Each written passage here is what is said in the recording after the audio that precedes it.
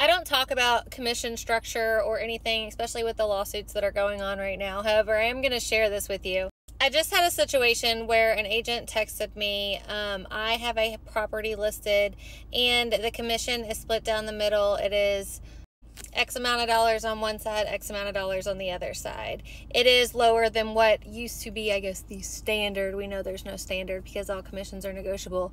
It is lower than that, but it's split down the middle for the buyer and the seller's brokerage. So this agent just sent me a text message and said that he noticed that the commission was less than the X amount, and he said that he has a exclusive buyer's agreement, and he was specifically told by his buyer not to show him houses where the cooperating commission is less than X amount. First of all, prove it. I want to see where your client said that. You tell me what buyer is going to sit there and tell you you're not getting paid X amount. I don't want to see that house. I don't believe it. I think you're blaming the client for the commission that you're not going to be happy with. So you're trying to play it off on them to see if my client will raise the commission. The answer is no. My clients are military. I discounted the commission.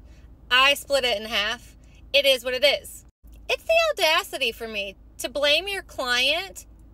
And by all means, if that's not the case, I apologize for this video. But I can't think of one of my buyers that is going to say, Ryan, I don't want you to show me a house where you're making less than 3%, because you know what? We wouldn't be seeing no fucking houses. Especially not now. It is not uncommon for a buyer's agent to not get 3%. And we don't even know what's going to happen after August. And I haven't talked about any of this commission shit. But this hurt my nerves. And y'all know me, I can't keep my mouth shut for shit. So if you're not happy with the commission that is being offered, that's cool.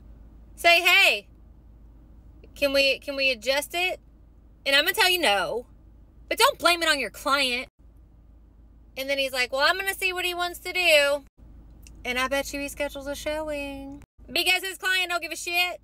Look, we all work hard, okay?